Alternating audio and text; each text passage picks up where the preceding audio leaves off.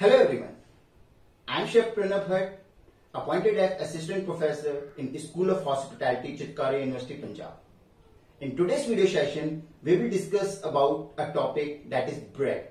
Bread, a word of many meanings, a symbol of giving, a common food to many countries. But what is a science behind baking a bread and preparing a soft textured bread? And what is the history? And what are the various breads which are being prepared by various bakeries? We will discover and we will learn about all the aspects related to the bread. Let's start. After completion of this video session, you will learn and develop clarity about fundamental of bread making, and following topics are changed in the session. We will discuss about the introduction, we will discuss about the history of bread making, we will discuss about the type of dough, we will also discuss the role of ingredients which are being used for making bread. We will also understand the principles of bread making, the various methods which has been used for making bread. We will also discuss the steps involved in bread making. We will also discuss the basic faults which are there in bread making. And yes, we will also discuss the various types of bread which are available in the market. Bread making can be said an art which is carried out scientifically. And to prove that, we have a leavened bread in which the action of yeast gives bread its characteristics, texture and flavor. But grain-based bread was the most staple food in human diet since prehistorical period, and in simplest form, bread is wheat flour and water mixed together to form dough and usually baked. But what is the definition? According to me, bread is food made from flour and water dough with yeast, which is fermented, kneaded and baked in oven. Scientifically, it is leavened with yeast, and yeast grows and splits the sugar that are present to form carbon dioxide that expand the dough as the dough bakes, and the gluten and starch present in the dough become firm on baking, and we have bread. Bread is the only food which is like wine, is present on the table from start to finish of any of the meal. Bread constitutes the traditional accompaniment to all the dishes.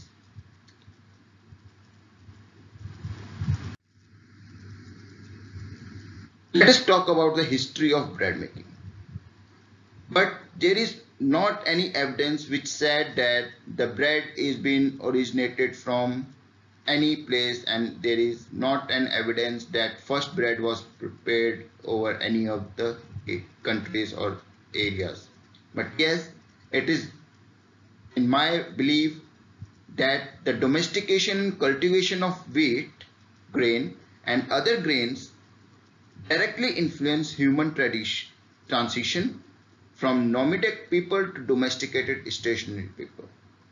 The archaeobotanical evidence reveals that the origin of bread is about 14,400 years ago, and some residue are discovered in northern Jordan on this reference. The earliest bread were more like porridge and flat cakes of wheat grain which were washed with water or milled and were eaten raw or cooked on a sun heat. After some time, these cakes were cooked on hot flat rocks, and flat bread was the first which was cooked, and yes, the Asian breads are called as the oldest among the others. It almost took 7,000 years when the first leavened bread was discovered after the first flat bread was made. And who were they? The Egyptians. The invention of leavened bread is attributed to the Egyptians, who cooked flat cakes made of millet and barley on heated stones. They, I hope, by chance discovered a piece of dough which was left over and had become soft, and the wonderful fermented smell would have encouraged them to bake it. The Greek baked on grits in an oven-like structure. Roman cooks their bread in a household oven made of brick and earth. It was in the Middle Ages that the bakery trade began to develop, and bread became very varied and very different kinds of breads were produced. From Italy, the use of bread spread throughout the Roman Empire. And you also will be knowing that Gauls knead ale into dough and obtain a well-raised bread of good quality.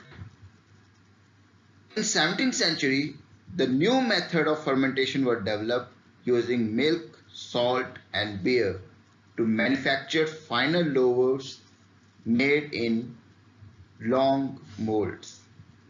During French Revolution in 1789, Fred, the baker and pastry chef who had been servant or royalty and nobility, to start the first business, and it was the starting of your modern baking.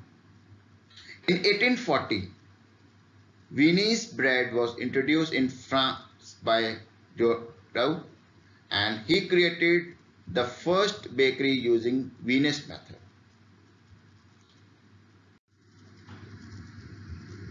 Now we are discussing about the various type of yeast dough which are being used in modern bakeries.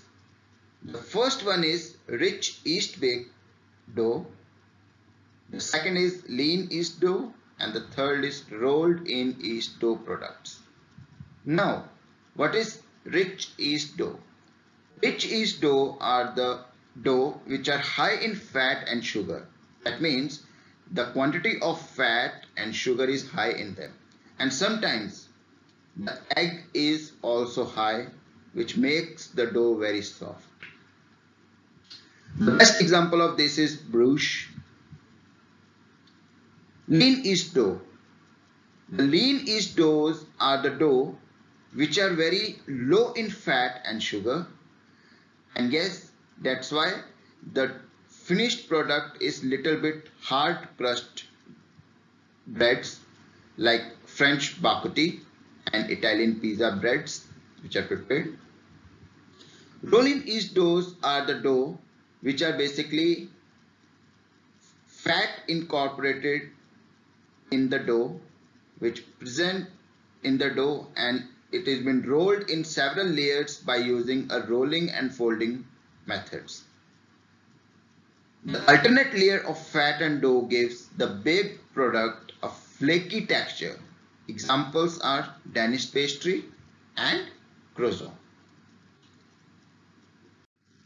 Thank you very much for this session. This is the end of this video. In our next video session, we will discuss about the various ingredients used in bread making.